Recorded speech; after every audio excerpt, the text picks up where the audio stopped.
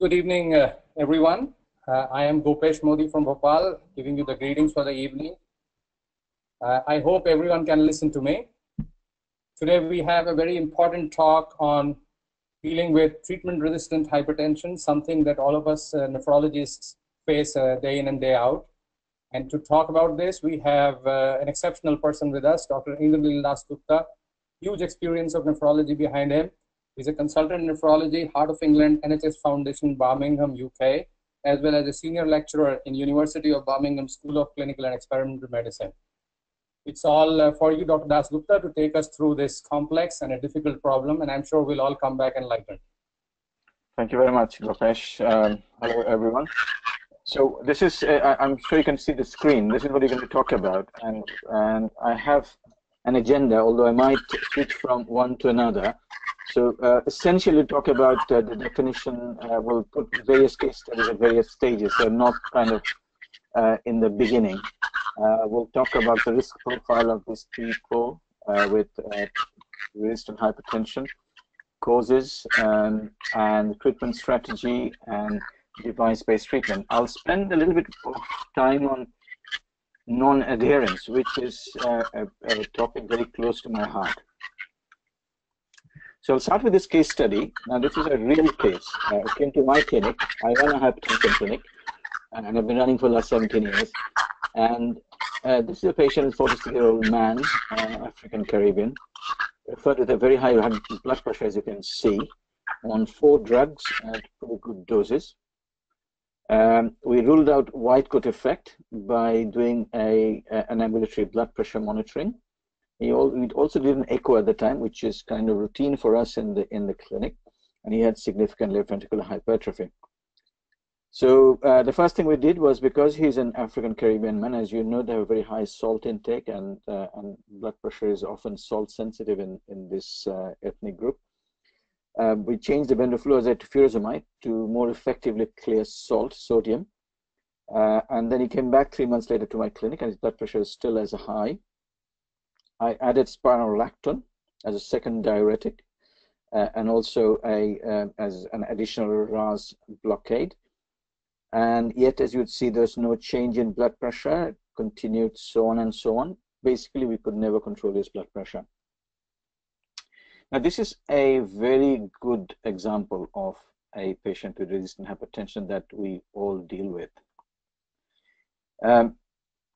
Now, looking at the current algorithm, now this is taken from the British Hypertension Society guideline, but it actually applies to anywhere in the world.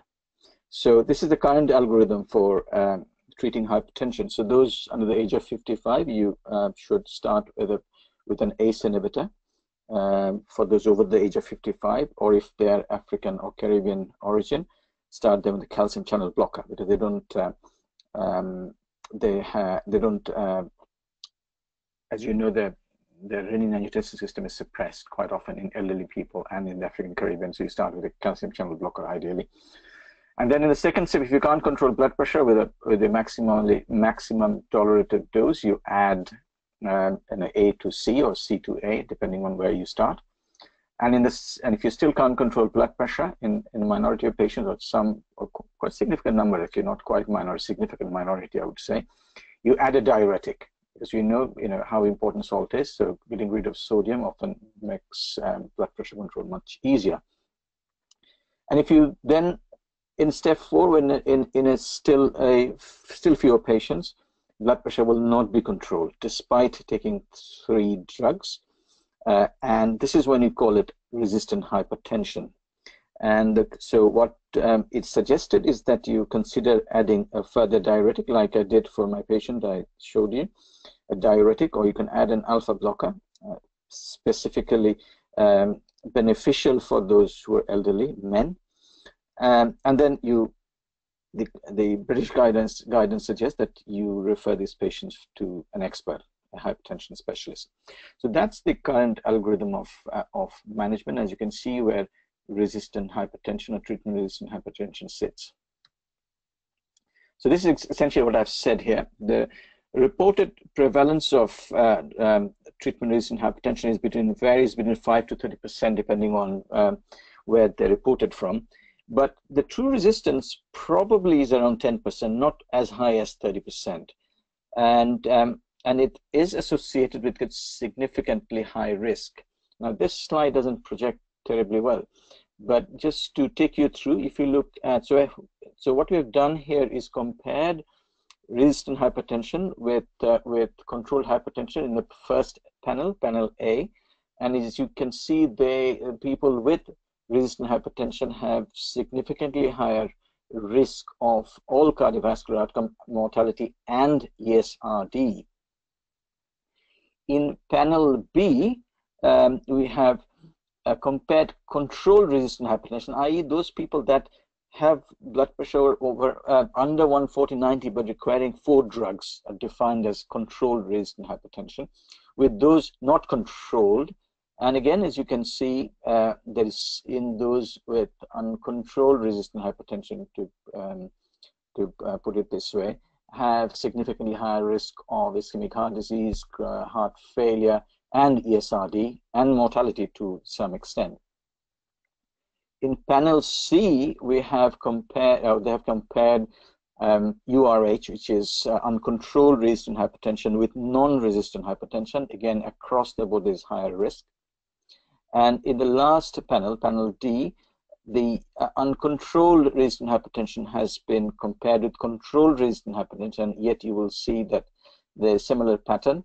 Still, the risk of CVA and end-stage kidney disease are much higher in people with treatment-resistant hypertension. So that gives you an idea about how significant the risk and the importance of dealing with this people with treatment-resistant hypertension.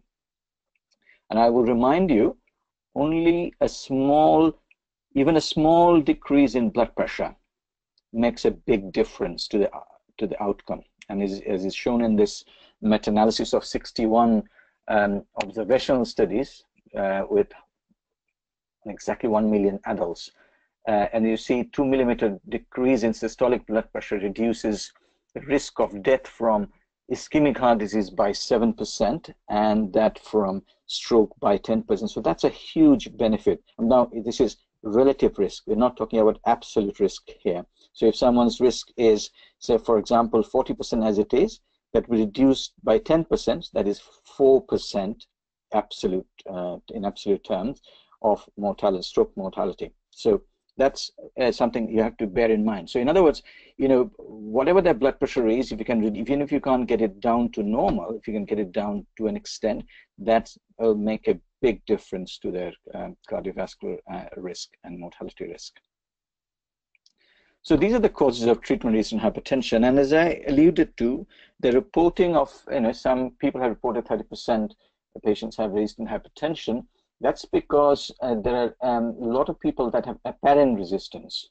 So the first and most common is white coat effect. And white coat hypertension is often superimposed on essential hypertension. So you have people that have high blood pressure in the clinic, but when you do an ambulatory blood pressure, you see that their blood pressure is actually well controlled. So that's something that first thing that needs to be excluded, ruled out before you do further investigations. The second is non-adherence, and again I'll dwell on this later on, is an extremely common cause of resistant hypertension. I will show you some slides to prove my point. Physician inertia. It's quite often that doctors, we ourselves are responsible for this, that we sometimes take a slightly higher blood pressure for granted. We think, well, that's fine, that's probably normal for this person. Or we are reluctant to increase a dose of medication or another medication, you know, a second or third or a fourth agent. And that is often, can also be a reason for treatment, apparent treatment resistance. High salt intake, I don't have to tell you, being a nephrologist, you know how important salt is in terms of high blood pressure. Non-steroidal, something we often overlook. People with chronic pain syndrome, you know, people that have chronic pain for whatever reason, and hypertensive, taking non-steroidals on a regular basis, retain salt, and also, as you know, the effect of non-steroidals on renal blood flow altogether can cause a resistance to treatment. Secondary hypertension, that needs to be ruled out. So if you ask me what investigation you should be doing, you'd make sure that you have ruled out white coat effect by doing an ambulatory blood pressure, and you do the tests for secondary hypertension to make sure that you're not missing something there, because secondary hypertension can make it difficult to control blood pressure. And also, if you can find a secondary cause like Crohn's or Cushing's or pheochromocytoma, you're able to treat that quite effectively these days. And then after you ruled out all these, you're left with this 5 to 10% or 10% of people that have truly resistant hypertension. So I'll say a few words about white coat hypertension. There's a case study 2, where we have this again a real patient, 78-year-old female, referred by general practitioner with apparent treatment resistance, taking methyl dope, 1-nifedipine and losartan. Not very rational combination. I mean, I would like to see a diuretic in there, but nevertheless, the blood pressure was high. This is clinic blood pressure, and when she arrived in the clinic. So as I said, we always do the ambulatory blood pressure, and what sort we did. And as you see, this is the so you've got the daytime blood pressure. The shaded area is the nighttime blood pressure, and then blood pressure post waking up. And as you can see, the blood pressure actually isn't that bad. You know, it's controlled to about 140 over 75, and you know, the average, or slightly more, maybe 145 or so. So it's not as bad as her clinic blood pressure. But what is striking here, you must always look at nocturnal blood pressure. That's very important, because I'm sure you know that we normally have a drop in our blood pressure when you are sleeping.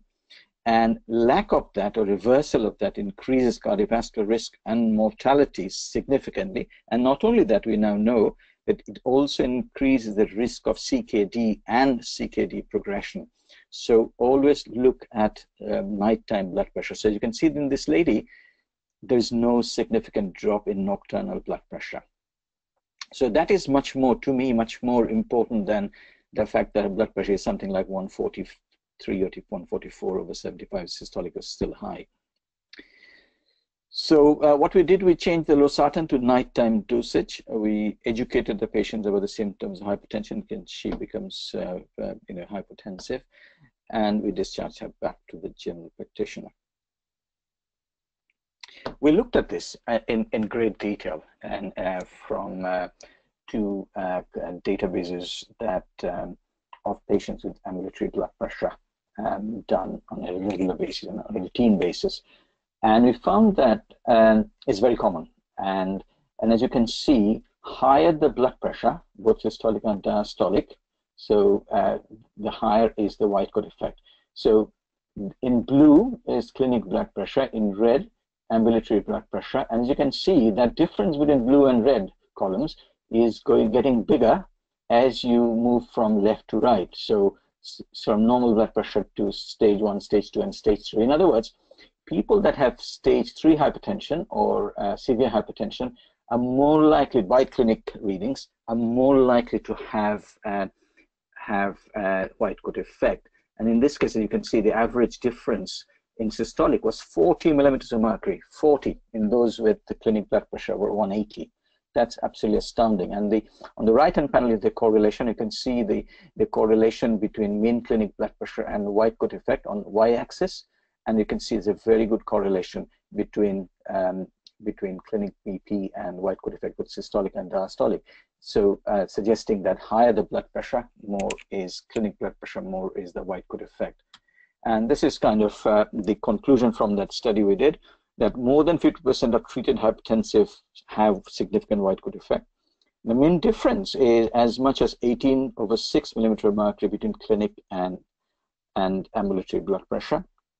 And when we did a multiple regression, we found ethnicity, in this case,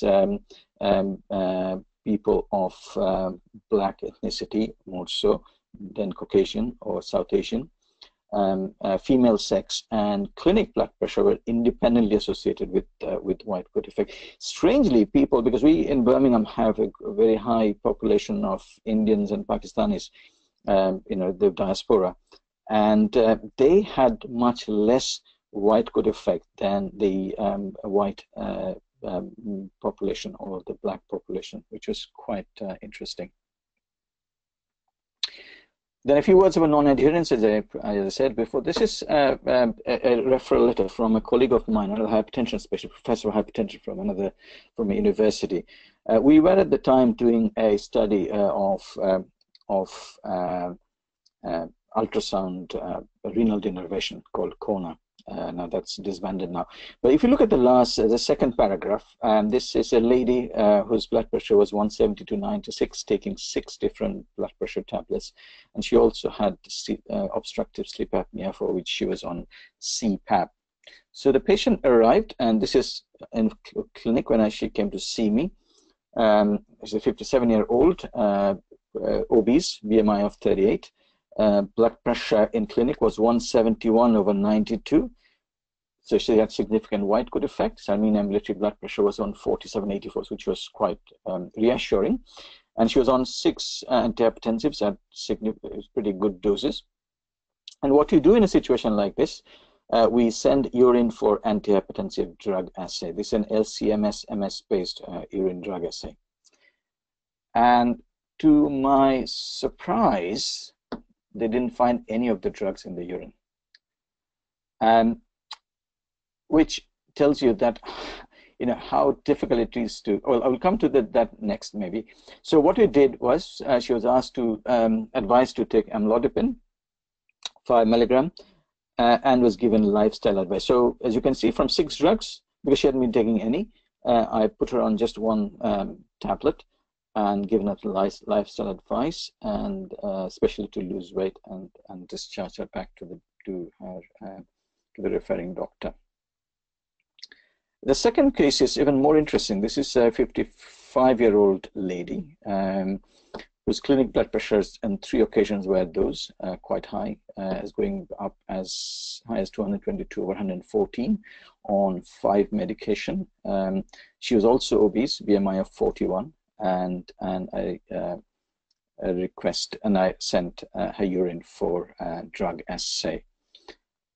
And before then she came back to clinic a few weeks after, and before I approached her with the result, I had the result, I asked her if she took her tablets regularly, and she said, "Doctor, I take all my tablets religiously, except the furosemide, because when I have a class in the morning, you know, she's a teacher, it becomes a bit problematic, so I don't take the furosemide in the morning." To our utter surprise, it was only the furosemide that was found in the urine. Now that suggests that the second part of her statement was correct, that she does take furosemide from time to time, not regularly, but she doesn't take anything else. And furosemide, strangely enough, can be detected in the urine for up to 3 to 4 days. It's got a long half-life and can be detected in the urine after a few days. So that was really, I found that very strange, because here is a lady who's a teacher, very responsible person, middle-aged, that she could lie about what she, her medication. But when I gave her the results, she wouldn't accept. She said, "That's wrong. I took my tablets." But interestingly, her blood pressure control improved when she came back to clinic next time, which means she started taking some of her tablets.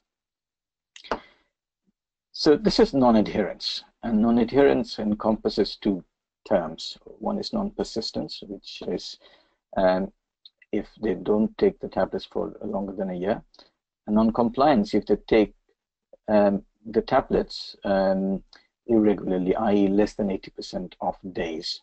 So that's the combination of that is called non-adherence, and it's very common in all chronic diseases, including diabetes and asthma. And this is very common. So this is a study based on single dose treatment from various. So it's a combination. It's derived from various studies, hypertension studies that used 1 single dose treatment. And they found that in these people, that 50% of people that are treated with 1 tablet only for blood pressure become non-adherent by the end of the year. So 50% of patients on 1 antihypertensive treatment become non-adherent by the end of the year. So that is quite astonishing. And we looked at it. We looked at it not in single dose people that are on single dose antihypertensive, but we looked at resistant hypertensives after we excluded white coat effect and second gap, which is my practice. I religiously follow that. And we found 50% of people that have apparent resistance to antihypertensive drugs are either completely or partially non-adherent to prescribed treatment. So what we did was, so these are people that had observed therapy. So what we did, we brought them to clinic first thing early in the morning, and then we put an ambulatory blood pressure monitor on, and then gave them one treatment. So treatment in divided doses. So we would give them one antihypertensive tablet each hour, until their blood pressure drops. And as you can see, this chap, this 67-year-old man on 5 drugs, and there's a clinic blood pressure. We started blood pressure first treatment here. So every hour we gave 1 tablet, and the blood pressure plummeted, as you can see, after 3 drugs, so much so that it became almost hypotensive, and it continued. So that's what they do. And after we observe them for a few hours and then let them go home, they come back next day, we download the BPM and see what the blood pressure has been. So you can see he was on 5 tablets, but by the time we gave him 3 tablets, his blood pressure dropped significantly and remained low. And that is, that is the best way probably to show that non-adherence. But the problem is, of course, that's quite time consuming and also labor intensive. This is looking at the people that were non-adherent. This is by ambulatory blood pressure, pre and post. And as you can see, these are the people that are non-adherent. You can see their blood pressure dropped. This is pre and post clinic, so within 24-hour difference here. And here, the people that were truly resistant, their blood pressure actually, some of them increased rather than go down. And this is a typical picture of non-adherent patients when they're given supervised treatment. The different ways of testing adherence. The commonest way is asking patients, which you all do, and patients often don't tell the truth. You can do pill counts. You can ask them to keep a drug diary. You can check with the chemist or the pharmacist whether they've been taking, they're collecting their prescriptions, which is not difficult in this country because it is an organized system in the NHS. And you can use various medications adherence scales. One that's common is called Morrisky. Then there are bottles that are fitted with electronic chips. So every time the patient opens the bottle, that triggers that sends a response to the cloud, showing that the patient has opened the bottle. That doesn't mean they take the tablets. And then supervised administration, as I said, although quite time-consuming and expensive. But what is much more easier to do is drug monitoring, either blood or urine. Blood is expensive, and also you can only test 1 drug at a time. Urine is, from that point of view, is very good. So if you can use this LCMS-based urine screening now, which a single assay can detect multiple drugs or their metabolites. You just need a small, a few drops of urine to get get the results. Although I say low cost, that's in comparison to the Western countries, but it is much less. I mean, even for anywhere in the world, I think it'll be less expensive than having to admit the patient to do supervised treatment. So there are 3 examples that I've put up. This is kind of one every year for the last 3-4 years that have shown the benefit of, or that is in all new techniques. The last one is ours, which we developed in 2015, which is the most recent and most evolved test, I would say, that can when we set this test up, we could do 23 commonly used antihypertensive drugs at one go. Now we've added more. We can do 36 different drugs can be picked up from the urine test. It takes about 10 minutes to do the test, and you can run a large number of samples at the same time. And this is a typical example. This is in positive. These are the drugs that are detected in positive mode, and diuretics are in negative mode. I don't want to go into the details of what that means, but essentially this is what it looks like when they plot. And there's the peaks suggest how much of the drug is present in the urine. And based on that, we've completed a study of non-adherence in resistant hypertensive from 9 centers across the UK. And these are people that have had their white coat hypertension excluded and secondary hypertension excluded. And as you'd see that the mean blood pressure in these people was 172/90 millimeter of mercury, with mean number of antihypertensives prescribed at 4. And you'd see 60% of them were either partially non-adherent or completely non-adherent, so green and red. So blue, that is 40%, are completely adherent. And so an interesting thing is that the more number of drugs they were on, there's more in non-adherence, i.e., higher the number of drugs prescribed, more is non-adherence. And this is not only to antihypertensives, so it's total number of drugs that they get. So they might be getting anti-anginals, statins and whatever else. And so more number they're having to take, the more likely less likely they're going to take their tablets. There's something we'll be presenting at the British Hypertension Society meeting later in the year. The cost is high. I don't want to go into this. This is a UK costing, so it is calculated that in the UK we waste £100 million a year, or is lost to the National Health Service for patients with hypertension not taking their medication. So I wouldn't dwell on that. But there are various factors, and why are they on non-adherence? And as you can see from this, I don't know how well you can see this, there are many. So from poor socioeconomic status, illiteracy, unemployment, limited drug supply, patient-doctor relationship, lack of symptoms is one big reason why they don't take their tablets.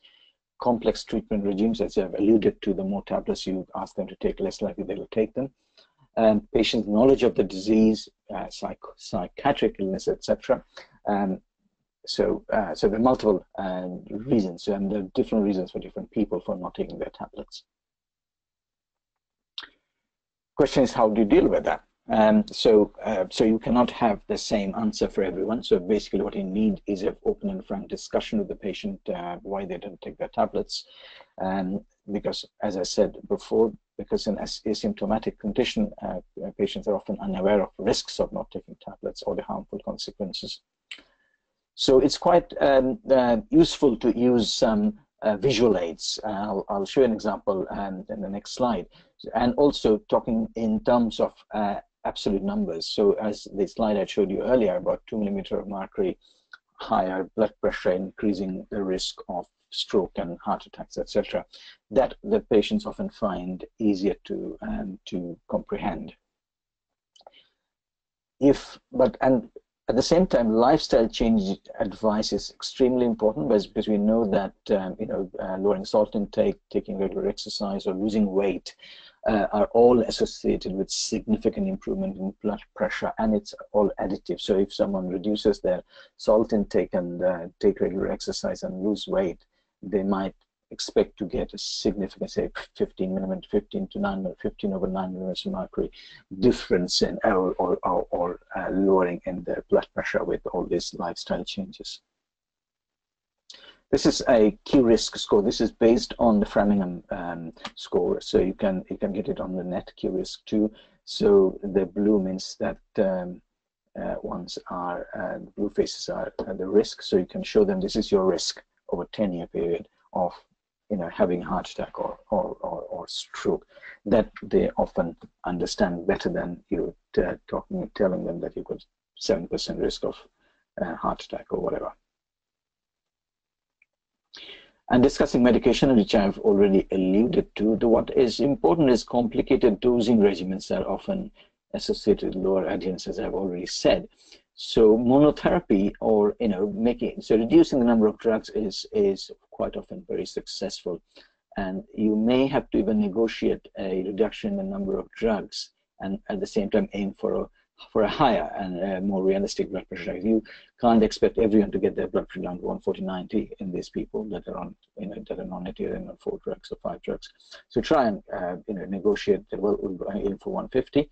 You don't need to take 4, take 2, something like that. That might work.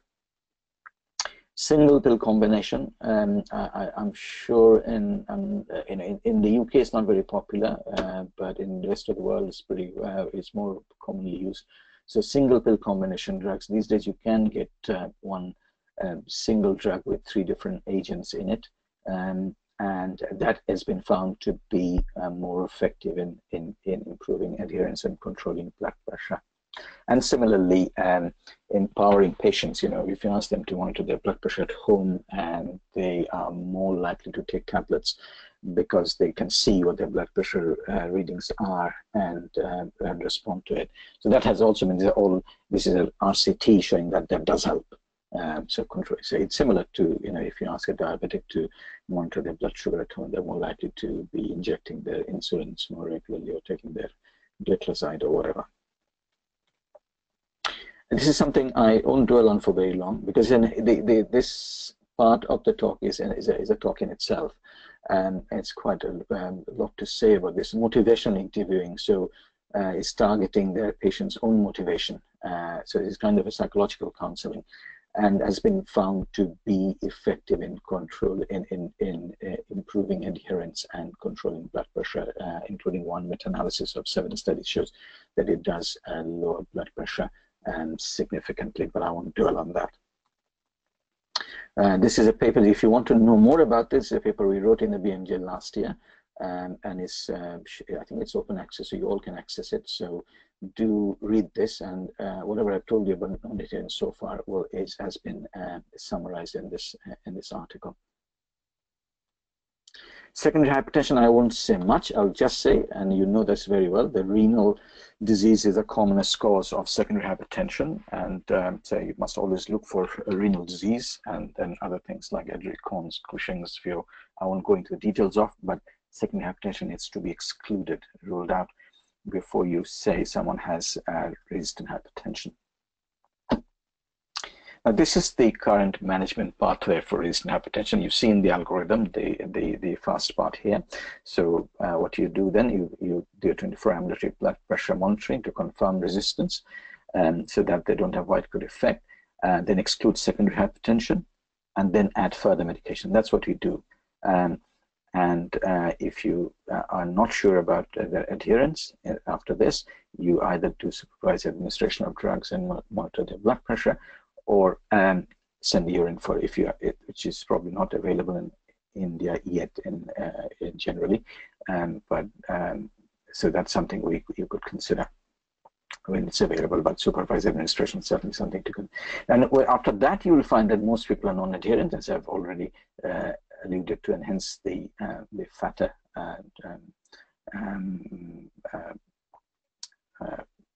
line here.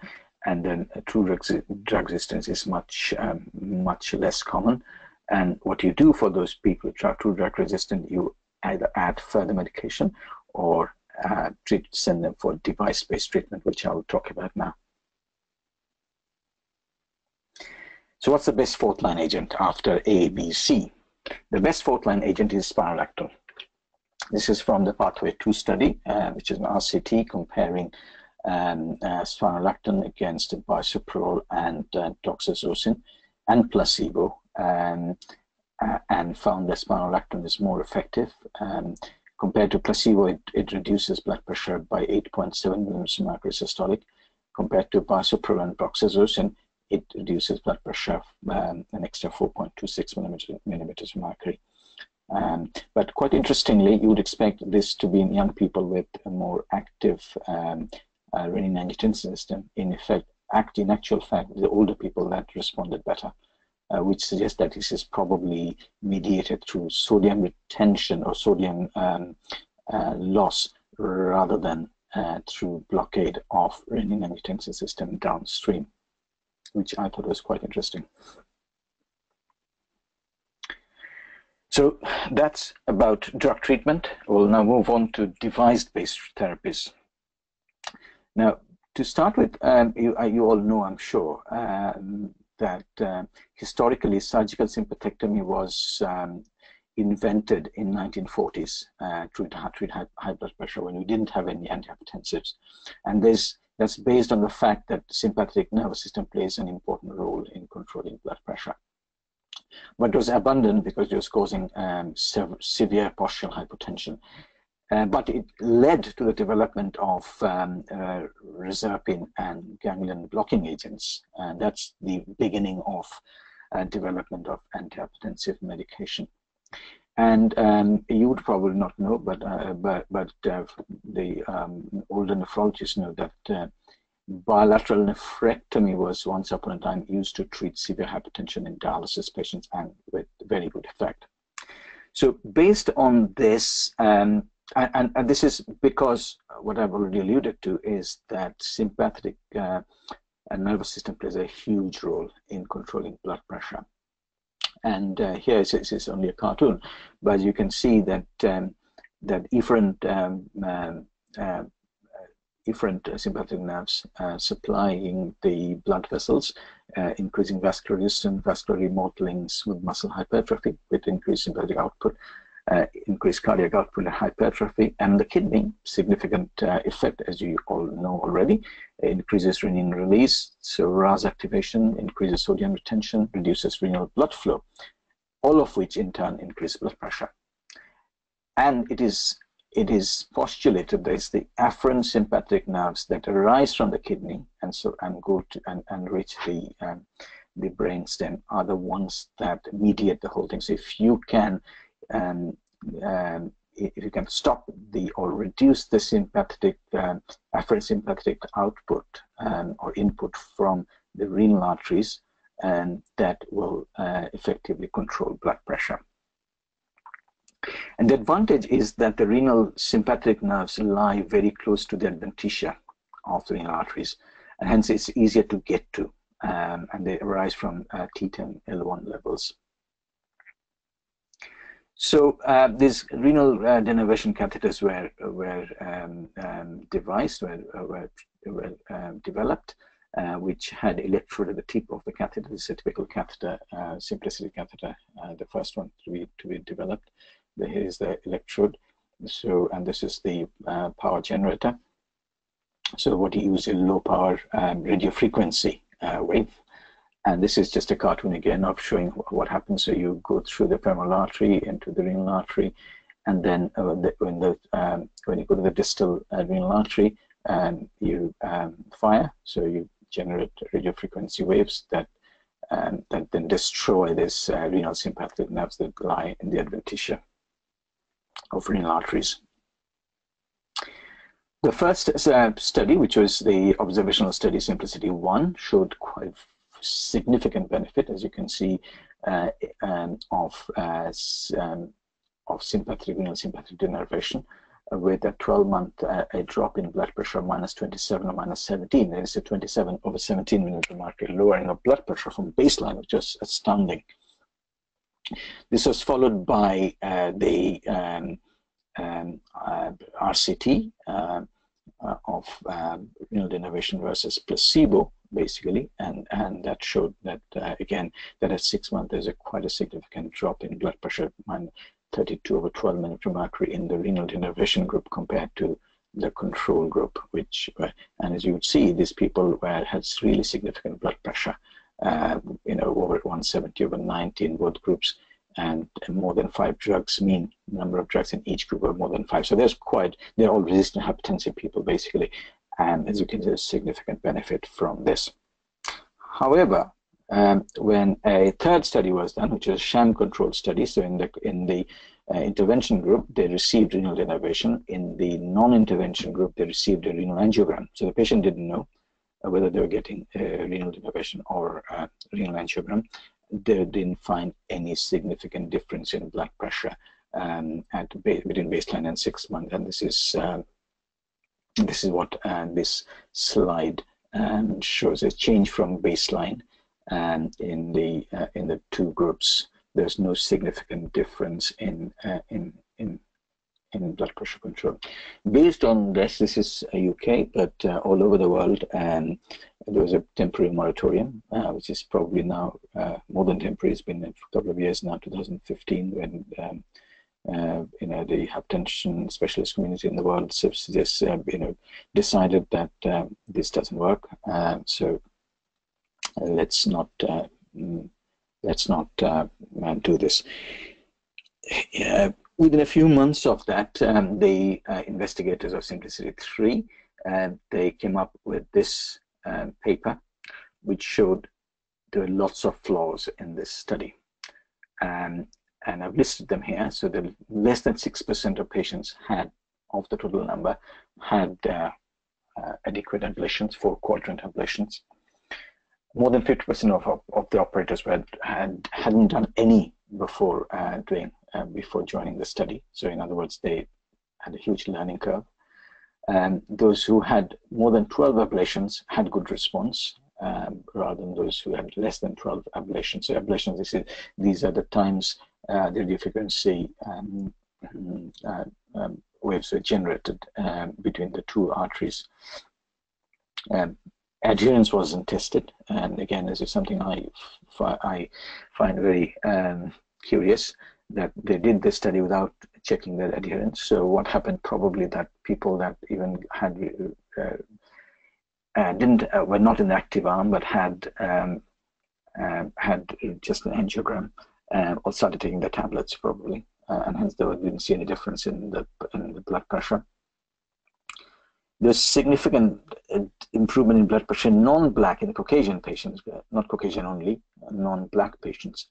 And so that subgroup analysis suggesting maybe there is a mechanism, if there is a reason why it doesn't work in non-black patients. And we know why, because sympathy overactivity or RAS overactivity is not the underlying cause of primary hypertension in African Caribbean patients. Also, those younger patients responded better. So there are a lot of flaws that were found. And they're genuine ones, especially the fact that most people didn't get proper treatment. But based on that, still it's a sham control study, and the hypertension specialists all over the world, still didn't take notice of these flaws, or haven't as yet. Immediately after that, the registry data of global simplicity, which has been collected all over the world, and we also supplied data to this, and found that it actually did work in people with severe hypertension, and so those with blood pressure over, I think it's over 180. Again, this is clinic blood pressure lowering, and this is ambulatory blood pressure lowering of about 9 millimeters of mercury after a year from baseline. So real-world experience showed that it did work. And then there was this study, which was probably the best study done so far, where they compared, I'll just go back on the slide. So they compared optimum and stepped care standardized. So in one group, so in both groups, they increased medication to the maximum tolerated, and one of those groups, and then randomized to receiving renal denervation. And they found that between the two groups, there was significant difference in blood pressure control, suggesting it did work definitely against increasing number of medication for blood pressure. And they also looked at adherence in these people, which is I thought was a positive for this study. And this is our own study, our UK study. We also then pull together all the UK renal denervation. We had done 253 by that stage, which is kind of similar time as when Simplicity 3 was published. And we found, quite strangely, it's the people that in quartile 4. So if you can do this, is quartile 4 is purple, quartile 3, which is quartile of blood pressure. So if you divide the blood pressure up, at baseline, by quartiles. So those in the highest quartile, i.e. those had highest blood pressure, average around 180, did respond significantly, which is both by office and clinic blood pressure. So this is our experience in the UK, and most patients in the UK, if not all, had their white coat hypertension ruled out and secondary hypertension ruled out and adherence checked before they had renal denervation. So the jury is still out, and I am of course a believer in renal sympathetic denervation, but I do believe we will see more studies coming out in the future, which might show that it does work. And this is helped by the fact that now we have this is a single electrode catheter, but now we have multi-electrode catheters like this, where you got multiple electrodes. So all you have to do is fire once. You don't have to fire multiple times. So once you've got into the renal artery, distal artery, just fire, and that will ablate renal sympathetic afferent sympathetic nerves more effectively. That's the idea. And I'm quite hopeful that once these studies are being done with these, we might see a different result altogether. So that's renal denervation. And what I didn't talk about is the ultrasound renal denervation, and deliberately so because of time. Well, that's another study that's been done, will be published soon. So I'm not going to say much about it now. ROX coupler, I don't know if you've heard of this. This is a small device here that is placed between the internal iliac artery and vein. So create a small AV fistula, like dialysis fistula basically, but it's a very small fistula, less hemodynamic effect of that, which has been in an RCT, which was published in Lancet last year, showed significant improvement in blood pressure control, both by office blood pressure, which is clinic blood pressure, and also by 24-hour ambulatory blood pressure monitoring at 6 months. So this is quite encouraging.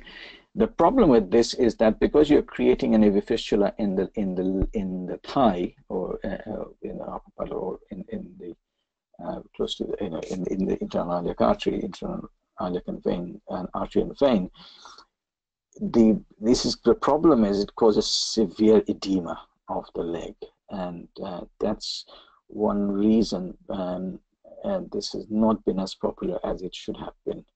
But I'm sure we'll see this happen. I'm sure we'll see more studies coming up with this, maybe in the other parts of the body. But analogy is, I don't know your experience, but I seem to think that blood pressure control does improve in renal patients after they've had a fistula created. But that hasn't been proved yet. Another device that's been actively studied is carotid baroreceptor stimulation. So the idea is again the same. If you stimulate the carotid baroreceptors, that will reduce sympathetic activity and increase parasympathetic drive, which in turn will have these effects on the heart: reduced heart rate, irritability, vasodilatation, reduced arterial stiffness on the kidneys, diuresis, natriuresis, and all of which can lower blood pressure. And again, there's a study done. This is there are a few studies done, but this is one that I've chosen to show you. Shows quite significant improvement in blood pressure, both systolic and diastolic, at 3 and 6 months with using barostim in people with resistant hypertension. So there are these 3 devices that have been tried. There are other devices that are less popular, and I'm sure we'll see more devices coming out in the next few years to control blood pressure in people with resistant hypertension. So in summary, what I've said is the prevalence of true treatment-resistant hypertension is around 10%, and these people have much higher risk than controlled hypertension. White coat hypertension, non-adherence, and secondary hypertension need to be ruled out before you if you say that someone has treatment resistance, more than 50% of patients with treatment-resistant hypertension are non-adherent to the medication. So that's the commonest cause of non-adherence, of apparent lack of response to treatment. Urine drug assay is simple and reliable way to detect, and this I'm sure will be more popular throughout the world in the near future. There are many factors responsible, and so there's no single solution that that will help everyone. It's very important that we negotiate with the patients about their number of medication, and so a reduction in medication and higher blood pressure goal might often help in controlling blood pressure better, because as you've seen, these people quite often don't take their tablets because of the pill burden. Single pill combination therapy and motivation interviewing, and similarly empowerment with asking them to check their blood pressure themselves, help adherence and blood pressure control. Spironolactone is the best fourth line agent, and that should be routine. However, the problem, of course, is, in men it causes gynecomastia, so that's sometimes limits its use. But eplerenone, which is in the same class but doesn't have that effect as can be used, but it's more expensive. To consider the device therapy should be considered in true resistance. All the results so far haven't been very encouraging, but I'm sure in the future we'll see more devices coming to market.